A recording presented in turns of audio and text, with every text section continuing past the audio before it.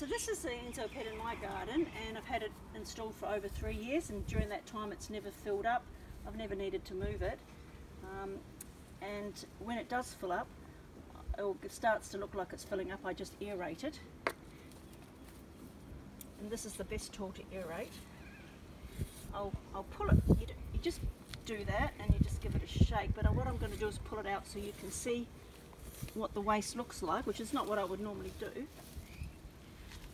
So here's the waste, it's full of worms, and it's, you know, there's a little bit of poo that would have gone on this week, but you can see most of it just looks like dirt.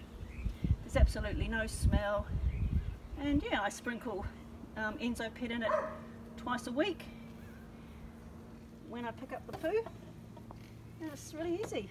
I'll just put this back in now. Sometimes I give it a bit of a water if I'm watering the garden, but certainly not if we've had any rain. But yeah, if I water the garden around it, really, that's almost enough. You can tell if I'm aerating it and it looks very dry, I might add water, but it looks in pretty good condition now.